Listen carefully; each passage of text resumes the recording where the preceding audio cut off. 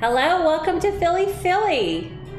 I think you forgot to get dressed up for the occasion tonight. I was at the gym and...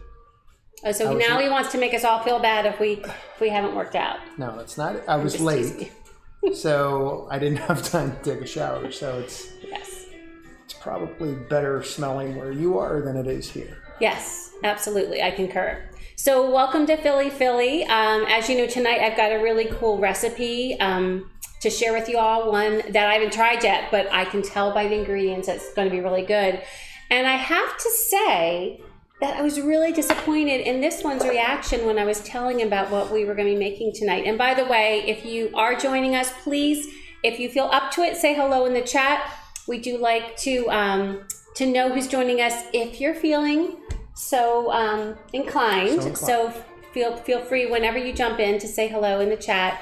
We appreciate you coming to see us this evening, and if you're watching this on a video, we're glad you're checking out this cocktail. Hopefully we'll have a good review about it when we're done. Looks interesting. I know. So there's so many things here I like, but let's first talk about why you're not going to have one of the cocktails.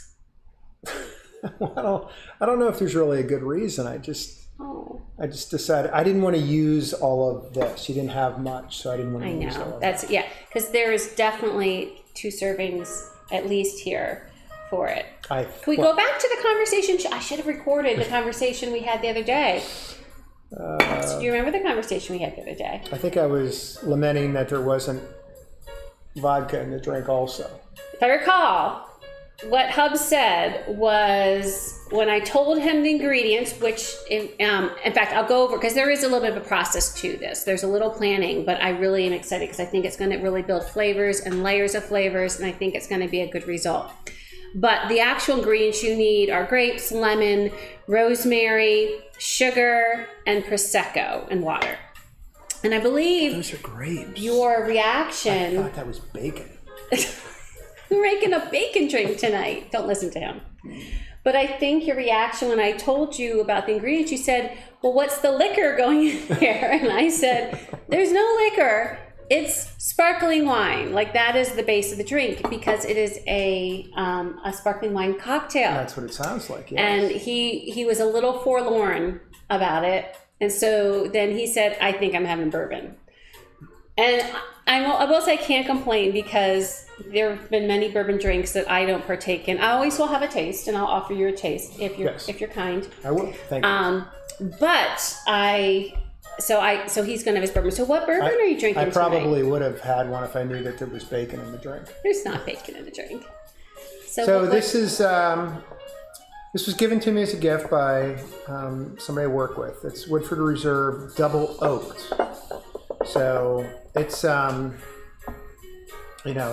it's awesome. It's bourbon. And so the one thing about it, it's bourbony, but it's so it's darker. It's dark. You know? It's been in the ice cube for a couple minutes. It looks almost like maple syrup. It does, but it does not taste so like maple good, syrup. so smooth, and I really enjoy it.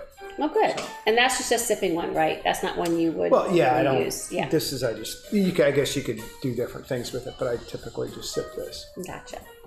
So, well, if you are just joining us the first time and you enjoy this content, please make sure to like the video and subscribe so you don't miss any of our future videos. We have cocktails during the week. We cook on the weekends, and sometimes during the week, and we'll talk about this coming up, we do reviews. And then next month, we're actually throwing in some other things. But if you don't want to miss anything, also follow me on Twitter, which is Philly Live, because I post when I'm streaming. I post information about upcoming streams. I post my schedules. Like, it's kind of an all in the know thing if you are interested in watching this wonderful content on a Wednesday night, a hump day, right? Hump day. Hump day. And we have music today. Yeah, so how'd that work? Because maybe the music doesn't realize we've had such trouble. But why did it work this time? I don't know. Not the other times. I don't know. It didn't make the computer go crazy, the laptop go crazy. So it's working. So we're just not going to... We're just not going to talk about it. I don't even know if it's up high enough. Let me turn it up just a little higher. I think it's high enough. I know, it's just a little higher. You're just going to make up for it. Yeah. You're going to probably... Oh, shush. That worked. Okay. This cocktail does involve some prep, but nothing hard. So the first thing you're going to want to do is you're going to want to make a simple syrup. And simple syrups are equal parts sugar and water. Yep. And then when you put that together and bring it up, really you're just bringing it up to a boil. It doesn't have to be even in a boil. Once the sugar and the water dissolves, you're done and you can take it off the heat. Just looks like water. Right. Yeah, you just don't want all the sugar dissolved. Yep. But you put in there, see that green stuff? Rosemary. So when you put it in, when it's on the stovetop, dissolving. Still hot. Well, when it's dissolving. Yeah, you put 2 in there. And so that's imparting some rosemary. So there's a rosemary simple syrup that we're going to be using. In fact, I'm going to just open that up so it'll be ready to go. Can I smell that? Sure. It smells like rosemary. I would think so. And I love rosemary. Wow. And this, you know, tomorrow is fall. Like tomorrow's the first day of fall. I think it's tomorrow at 9 o'clock at night. Right? Yeah. So like when I saw this drink, I thought this was a great drink to kind of kick off fall, which begins tomorrow, 9 o'clock apparently. Something like that. And so this just kind of, you know, you're not diving into winter, you're just getting a little, kicking up with a little fall. So first you make your rosemary simple syrup. Then you're going to take some grapes. In the recipe, and I put the link below for the recipe, it was actually from CA Grown, which is California Grown blog, and I found this recipe and it just looked delightful, so I wanted to try it. You will roast some grapes with a little olive oil and rosemary, and I'll show you what that looks like. Tell me it doesn't look like bacon. It doesn't look like bacon. It looks like bacon. It doesn't smell like bacon, and I tasted one of these grapes and they're very good. And so that's the next thing you need. And then you are going to need a little extra rosemary to pop in your glass, and you're going to need a nice lemon wedge. And lastly, you need sparkling wine. So you could use Prosecco, you could use, you know, Asti, you could use champagne, you know, really whichever you want. So, and I forgot the one thing. So I'm going to tell you, I read the directions. I saw the video. There's a video there too. I'm going to grab a muddler for a reason. And oh, so sorry. And what I noticed is that there were, like, I think in the video they showed one measurement, and then on their website, the link, they showed another measurement. And the other measurement made like quite a bigger drink. So I'm making the smaller version, which is what I think they showed on the video. And one of the things you're going to do is you're going to do a little muddling. So you could put this in a, whatever those called, highball. No, it's not hot. It's a Collins glass, or I don't know. I don't know, like a shorty glass like this. You could put it in a stemless wine glass. I'm going to put it in a wine glass. I'm just going to be super careful about the muddling so that I make sure that I don't hurt the glass, right? So the very first thing you're going to do is you're going to put 4 or 5 grapes at the bottom of your glass. Do not put the rosemary that's in here. We're going to be putting some fresh rosemary as a garnish after. So I got 5 there. Can I taste one? Oh, sure. I'm going to need a spoon, so just put that on there. There you go. And you're going to, now they were showing muddling with a lemon. Since I'm in a wine glass, I'm going to be careful. So I'm just going to gently muddle these a little bit just to release some juices. I'm not going to, it doesn't taste like bacon. So just to release some of the juices. Then you're going to take your lemon wedge and you're going to squeeze that. Oh, and when I was opening the champagne, fun fact, I got one of the pieces of foil under my thumb. Oh. You know when it cuts underneath your nail, and now I squeezed lemon juice and it smarted, pardon. So I'm sorry, I missed. How'd you do the grapes? What do you do? I put them in and I just gently muddled them. No. But how'd you cook the grapes? Oh, it was olive oil and some rosemary, and you just roast it. It's the instructions. Roasted in the oven. I use the air fryer because that's like my new obsession now. And it's quicker, uses less heat.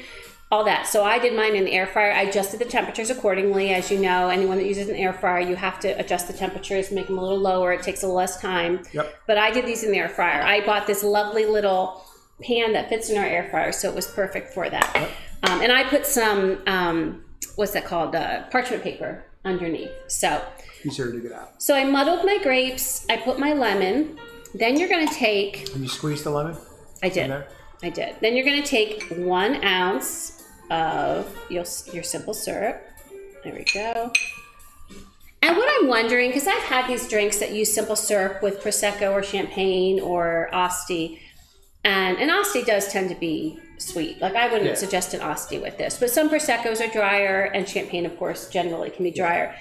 I feel like that I'm going to do the college try. I'm going to do what the recipe recommended the first time, but I'm wondering, I'm wondering if I want to use less sugar next time, but I'm just wondering, right? We'll see. So we have the grapes, the lemon, but there is some lemon juice, so that's going to give a little acidity, right? Acidity, yeah. It's acidic. It's acidic. So I'm going to pour the simple syrup. I'm going to put my ice in there. Fill that up. And then I'm just going to top it off. Oh my. Let me do it? It's smarting. No. I'm good. It's my thumb that has lemon juice still underneath that nail. I think I'm wounded. Oh, let me take that off. A little wounded. And I'll put my garnish in last. So then you can see my glass. I'm just going to top it off with the sparkling wine. I might need to do 2 pours so I don't have it runneth over. I mean, it's going to be pretty. It is going to be, for sure. And even if you put it in a wineless stem glass, even if you put it in a stemless wine glass, that would be pretty, and frankly be pretty in this one too. And I'm going to give it a little stir. It doesn't say that you have to give it a little stir, I don't think, but I'm going to. It's not as pretty now. Mr. Stir is now all of a sudden thinking, like, let's not stir. Okay, so there we go. And then I'm going to pull a garnish. Now this one's a little big, so I think I'm going to trim it. Will you get me? Oh, I got the scissors. Never mind. I'm all set. I'm going to make this just a little smaller. That's a good idea. And that's all she wrote. Put a branch of a tree in there. Put a branch of a tree in there. So you see? So there you go. All pretty. It is pretty. That's the first thing I look for in a drink, is that it's pretty. It's pretty. And you know what I need to do when it's pretty? You need to drink it. No, I need to take a picture of it. Of course you do. Do you have, can I use your camera? Because my camera is filming right now. Oh, okay. And actually, you know what? I'll do it right here. Do you want me to do it? Nope. So I won't go far. You don't trust my photography skills? I don't. So. Probably, you're a smart woman. I know. I've learned through the years, babe. There is enough for another drink. I could have had one. You coulda, woulda, shoulda. Isn't that how it goes? Or you can have 2. So, if you like it. That's what I was thinking. I was thinking that this is kind of a smallish drink. I might want 2. Okay, so I'm going to smell. It's got to smell great. It does smell great. You get the fresh rosemary. You smell some of the citrus. The bacon. I'm gonna try it.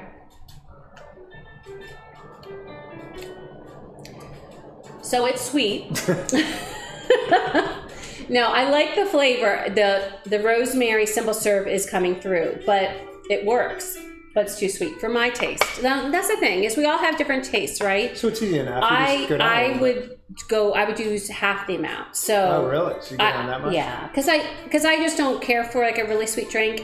Now I know people that like it this sweet. So if you like a sweet cocktail, wine cocktail, then put in the full ounce. But let me just do one more.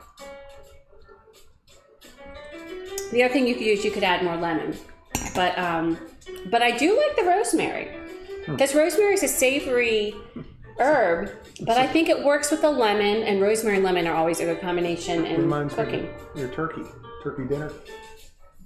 Thank you. That would be good to drink while I'm cooking turkey dinner. Oh, it's actually. But you mean it is good, but it's sweet. Good. But it's sweet. Wouldn't you agree, or do you not agree? It's a little too sweet. It's a little too sweet, because that's what I don't know if I'd go a half. I think I'd maybe go 2/3, 3/4. But I'd rather go half, and then I could always add a little more. Correct. You know what I mean? That's what I figure. You're right. That's probably smart. And I will say, the only reason I would reduce the simple syrup it's tasty, but the reason I reduce it is that the first thing I felt when I took my first sip was sweet. Right. Like I didn't want my first thing to be sweet. I wanted it to be rosemary or some bubbles or even a little citrus. So. It's pretty good though. But it is good. And because of the rosemary, it gives it this autumnal like feeling about it, which I think is really kind of cool. And how easy is it? Because really the only thing, if you were doing this for a cocktail party or Thanksgiving, it'd be something festive for Thanksgiving. And then you have your rosemary for your turkey. Now, not everyone does that. I put rosemary and thyme under the skin of the turkey when it's baking, and it gives the meat such amazing flavor. We've done that for years. Well, I said we, like we did it. I cut the turkey. I said I've done that for years, so yes, you are the turkey cutter. But yeah, I do think it's good. I just would play around with the sweetness. I probably would let people decide how much they want to use. It's smart where you said to go half, and then you could always add more. Kind of go up if you need to. I think it would probably be a little bit more than half for me. Okay. And don't you think it depends on whatever sparkling wine you're using also? Sure. Because champagne's probably more... even drier. Yeah, drier. Yeah, so I think maybe, so. Yeah. Yeah. But I will say, I love a pretty cocktail. I love a wine cocktail. I love wine, as we all know. So this, I thought, was something different. I love getting new recipes. Yeah. I was very excited. In fact, I'm not sure if I have any more, because there was a certain link that gave a lot of different wine cocktails, which is where we've gotten a lot of our drinks lately, because they just all looked so good. So we thought we'd try them. And I will share the link. If not, if I don't have any cocktails left, then I'll just share it maybe on Twitter, or I'll put it maybe at the end of any of the places where we had these cocktails. The bigger link that has more of these wine cocktail recipes. So yeah, it was like kind of someone had gathered a bunch of good ones and put them together, and I just was fascinated. It doesn't take much for me to get fascinated. Okay. So coming up, I'm still waiting for the right weather for my grandma's anise cookies. I can't say the German name of them that I discovered, and if y'all are interested, if you're watching and you're not on Twitter, I did a thread about it, about the experience of the humidity that tabled my making of the cookies. But those are to come. I'm really waiting for the perfect time. It's going to be a video anyway. It wouldn't be a live stream because I don't want you to hang around for 10 hours while we're letting them cure. But the bottom line is the humidity has to be below 50%. And frankly, I don't want to do it when it's in the 40s. Like, I want to make sure that humidity is like decent, because it can affect how the cookies turn out. And then, so that's just to come. And so you'll just have to wait and see when I drop it, when I drop the video and get that made. But I have not forgotten about it. I cannot wait to do it. What are you doing next week? This weekend is one of your favorite soups. Let's see if you can guess. What's one of your favorite soups I make? It's not a recipe I created, but it's a chef I like her recipe, so. I don't know. Sorry. Remember we got corn at the farmer's market last weekend? So I could cut it off and freeze it for the recipe in case, because we don't know when the corn's gonna end, and I'm like, we've got to get Jersey corn for this recipe. So I didn't want to go there this weekend before the stream, and they're like, no, corn's done. So when are you doing that stream? What time? I don't know, because I gotta find out when the Eagles play. So stay tuned. Sunday. Sunday, yeah. Okay. So you got to let me know when the Eagles play. I think I put like 5 o'clock, but a lot of that depends. Yeah, I think it's one. Yeah. I think it's a 1 o'clock game. So if it's a 1 o'clock game, I'll be at 5 o'clock. Okay. You don't know the soup. I gave you a big hint. Corn. I know. Corn. Okay. It's the corn. I know. It's a curried shrimp and corn chowder by Katie Lee Beagle.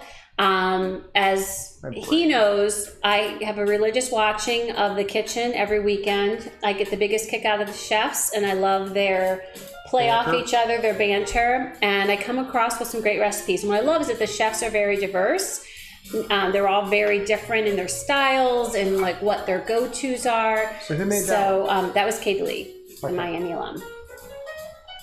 So yeah. Anyway, so we love this recipe. I usually veg it up, add more vegetables. So I'm just going to see what I'm going to add in addition to the regular recipe. And that's Sunday it should be like 5. If you think the Eagles are playing at 1, then we'll be at 5. I think they're playing at, I think. We'll look. I can look now. And what's exciting is soup season is upon us. Like it was in the 80s today, so I'm still not making soup. It doesn't mean like when the weather's warm, everyone stops making soup, but I don't crave soup like I do when the temperatures turn. But Friday is going to be, high is going to be in the 60s. I'm so excited. So, and it'll just be in the 70s the weekend. So I can handle some soup when it's in the 70s. And I like this soup because this soup is great all year long, but I feel like it's, you know, some soups and stews are really heavy and they're really, when it's really cold outside, that's when you're craving it. But this is a kind of soup that I really could crave at any time of the year because it really, I think, works anytime. 1 o'clock. 1 o'clock. So 5 o'clock will be the stream. What about next week? Is there anything next? So next, I'm not going to be here. Yeah, so we're going to miss Hubs next week because he just has a lot going on. But I'm going to see if the little one that recently flew the coop can come and do the try or buy, the Philly Review try or buy. So we are going to be doing Pizza Plus. Although if it's going to be the little one, I might switch that and do Pizza Plus later. Because he would like that, but so would you. But remember, there's that mac and cheese place that makes all different versions. So anyway, so stay tuned. It might be Pizza Plus. It might be a different place because since it'd be my son, there's certain ones I know he's going to roll his eyes with if I do, whereas the son would be really excited. So yeah, so next week is a try or buy. And so no drinking next week, just eating. So good luck. Yes, thank you. So thank you so much for joining us. I hope you have a great rest of the week. Hopefully this past weekend, if you're a football watcher, went well with whatever teams you're rooting for, because it kind of kicked off the season. I was at the game on Monday. Yep. The Eagles game. And you enjoyed it. And they won, which of course made it a great thing. But whatever's in your hand that you're drinking, cheers to you. And until we drink again and until we eat again, have a great week. Thank you, everyone. I'm going to have some more bacon. Some bacon. I'll give you some bacon.